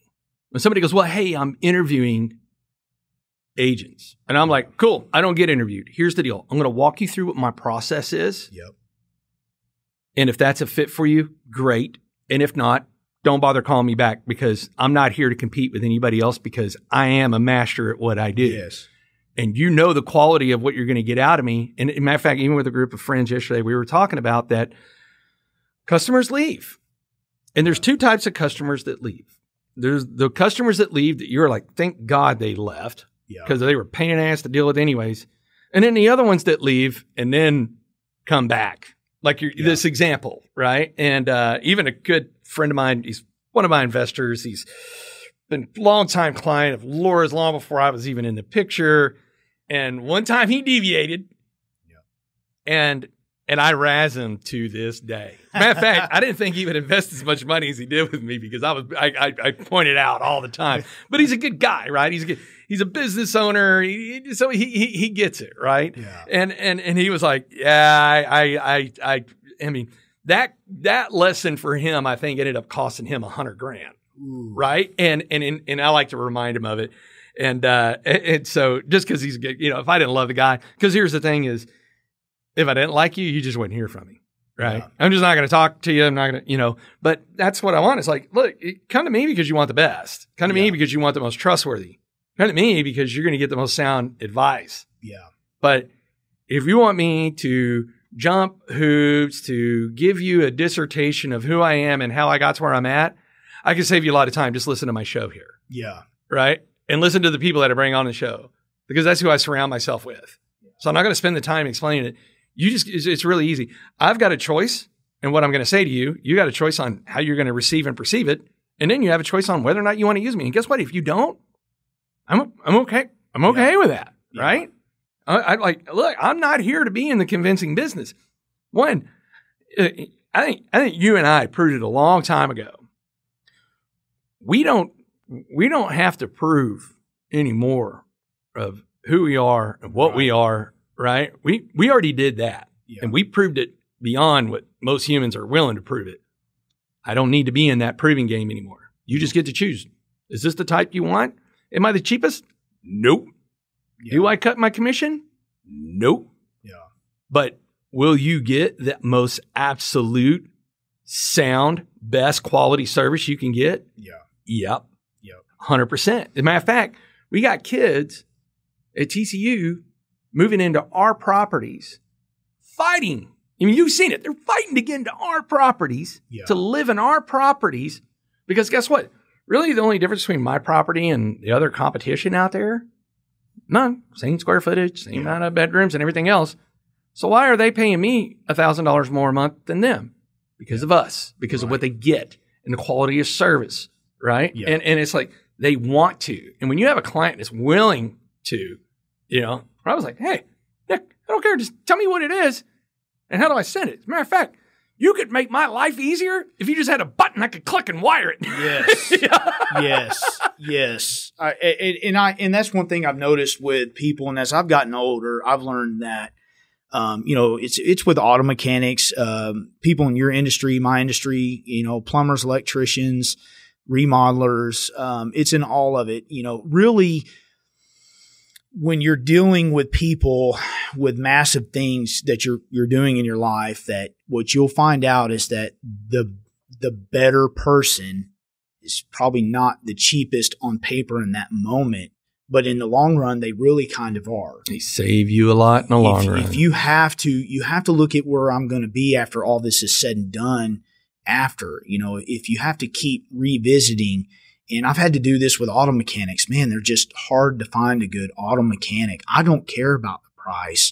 I just want a good job done. Yeah. I'm expecting to pay I even hate to use the word premium. I'm expecting to pay the appropriate rate to have a good job done. I don't have to worry about it anymore. I don't want to have to bring it back for the same problem. Yeah. And, and that's the thing that people don't understand is if you have to keep hopping around and finding somebody and you pay this guy to come and assess it and try this and that didn't work and he doesn't want to come back and then you call this person over here to look at it and well, we need to do this as well and this is your cheapest bet and then it kind of helped, but it didn't really solve the problem. And before you know it, if you would have just spent that up front to begin with, you was going to spend it anyway. You'd have saved yourself some grief. Mm-hmm. In the air conditioning, you'd have been comfortable from day one.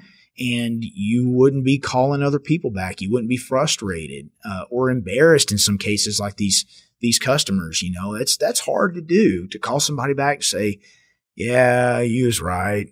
Help me out. Help me untangle this mess that I've created. And, but again, just because somebody's the most expensive person doesn't mean that they're good neither. It's reputation.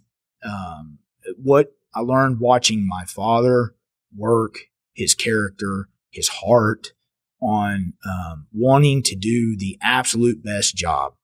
I don't know that it's necessarily a matter of being able to walk around and say, well, I'm better than everybody else at this. I think that's just a possible byproduct of you truly giving your best effort every day. That could be a byproduct of it. But you see people, they get to where they don't care. Your customers, if they've used you before and they've had traumatic experiences, they don't question your cost. They just say, hey, I want a good job done. That's where I'm at on a lot of things is I'm not trying to be the most expensive guy. I just want to the value. I just want to do what's fair for what you're going to get out of me is, I don't get off these jobs at 4 p.m. like a lot of these bigger companies do.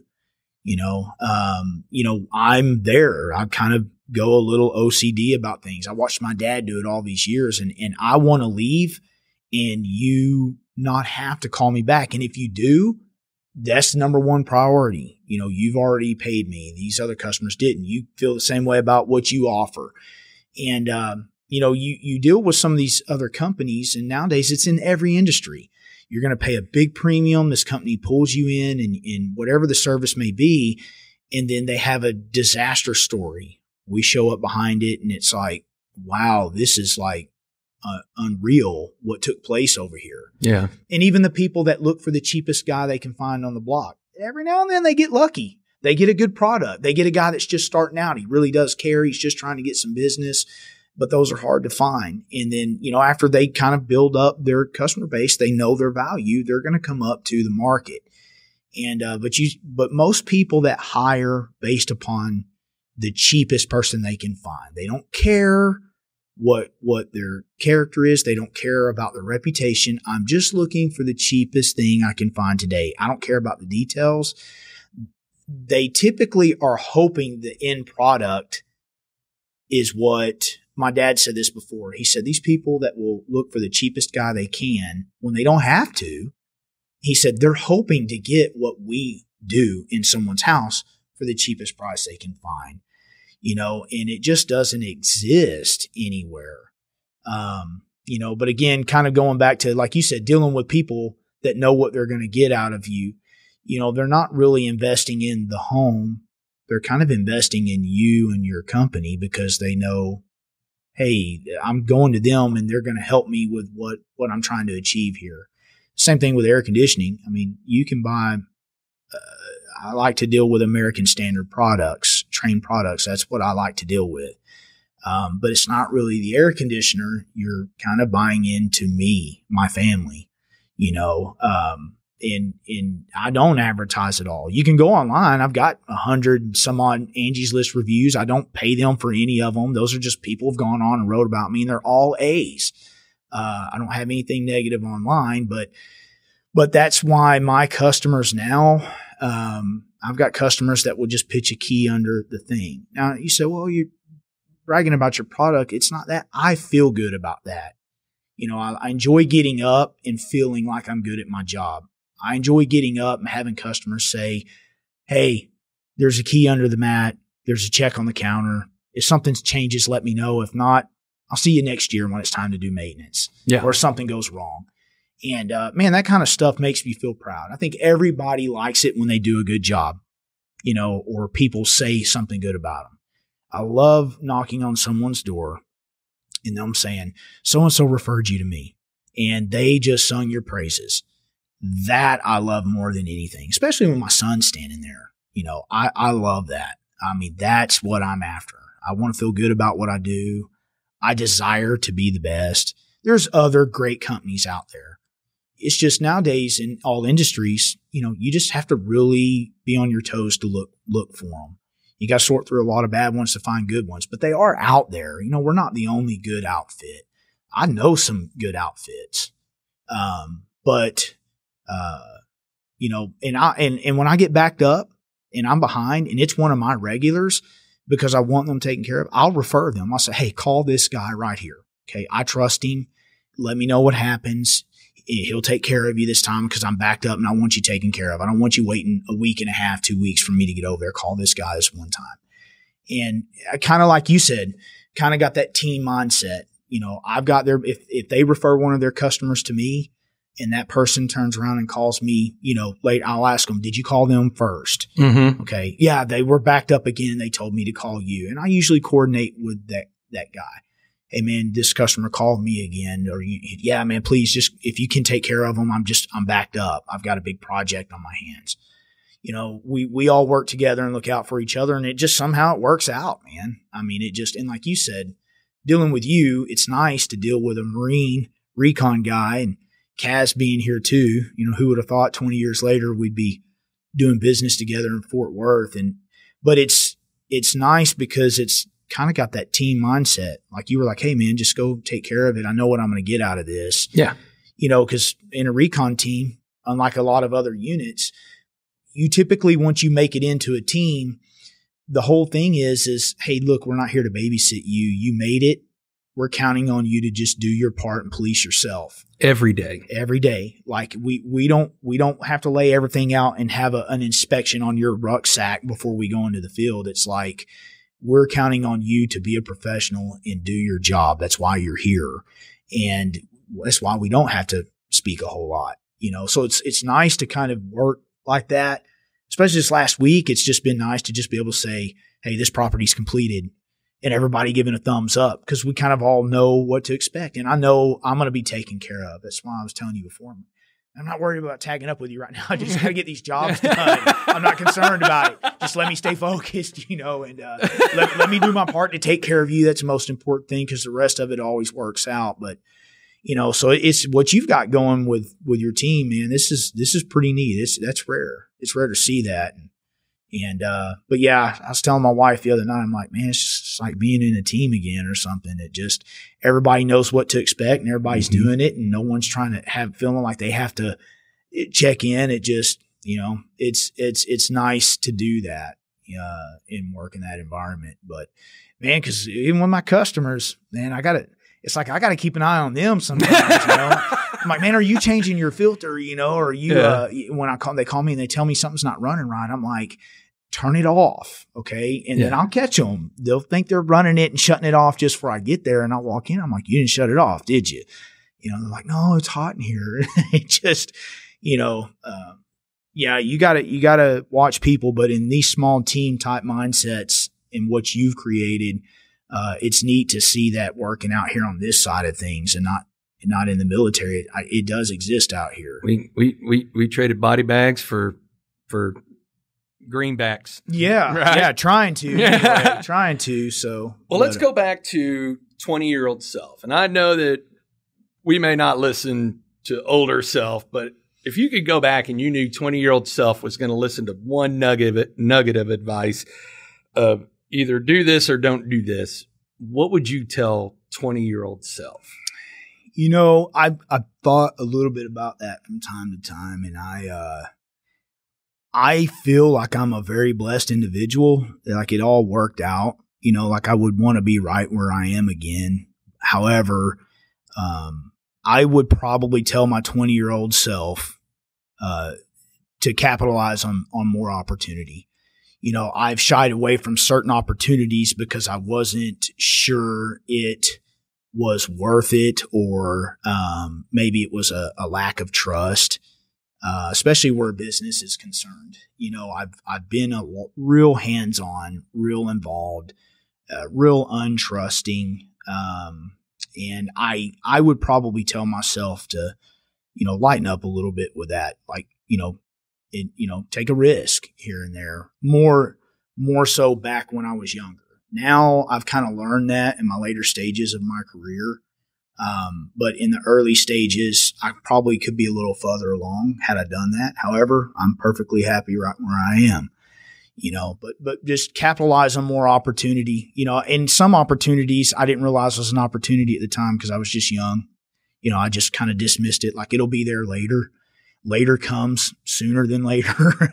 And you're like, dang, I wished I would have done that 5, 6, 7 years ago. I'm doing it now. If I would have done it then, I'd, probably be doing it 4 times over now. And that's the biggest thing I would say is just capitalize on opportunity when it shows up. Young people just let it slip by because we got all the time in the world, right? And that's probably the biggest thing. Other than that, 20-year-old self was, I've always just anything I was involved in, I just want to be the best I can be at it. Kind of like you, it's just, I wouldn't trade my mentality or the way I'm wired for anything. I'm sure some people around me would trade it. But I always say at our funeral, there's going to be a lot of people there, and half of them are going to miss us, and the other half are just there to make sure we're dead. Yeah. Well, I can envision some people standing up in mine saying, well, he wasn't always an asshole, but yeah, that's it's a love-hate thing with guys like us.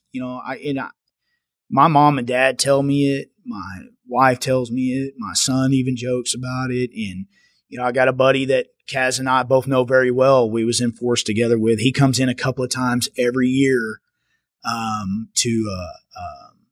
to train and hunt with me and everything else. And, there's a reason why we all stick together, man. I mean, we just, we desire to have that connection. Our communication together is, we get it. It's kind of like you and I, when we first met, it was just like, we get it, and we could sit here and talk about it for hours and hours. Your wife was having to drag you off the job the other day, and really I needed to get back on the job. And I just was like, it's nice. 'Cause I get a lot of customers that I want to show them the product, and they're like, oh man, you're killing me. I get it. I know you did. Yeah. I'm like, man, but I want you to see this and understand it, but it's just the way we're wired. I wouldn't trade that because 20-year-old self was that way. Just capitalizing on more opportunity, I think, not letting time slip. I've always thought, that'll be there later. Let me focus on this right now. And that's not always the case. Sometimes that opportunity comes back and you think, why didn't I do this 5 years ago? And then sometimes it doesn't come back at all. So how do people get in touch with you? Where do they go? Website, email, phone number? What do you got? You can call me, email me, message me. I am on social media. I have a Facebook page. It's Texas Air Pro, not Air Pros with an S.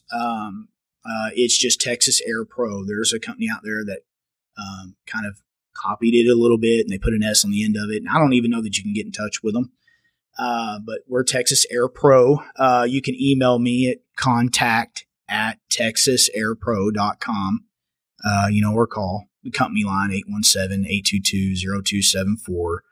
And you can Google us. I don't pay Google to advertise, but you can find us on there. And, that's the best way to get in touch with me. And I always say I'm a hands-on guy. I do the work, as you know. So if you call and get a voicemail, don't panic. Just leave me a voicemail or even shoot me a text. I will call you back. I'm probably talking to a customer, or I've got my hands off in some electrical or something like that, and it's just not a good time to answer the phone. But I will call back. So that's probably the best way to get in touch with me. Just don't come knock on my door. It's 10 o'clock at night. I don't recommend that for anybody. I'll tell you a funny cat story. So just in case you're driving down the road and you were listening to this episode, you weren't watching it on YouTube, you can always go to our website, myexperiencedrealtor.com, experience with an ED, hit the podcast button, scroll down to Nick Wright. We'll have all the links and everything else to make it easier for you to get in touch with them. Download this episode and other episodes on all the different platforms. And always, if you're looking to buy, sell real estate anywhere on the planet, go ahead and tune in to the homepage, click find a trusted professional. We'll make sure you get somebody good. Nick, thanks for coming on the show. Thanks, man.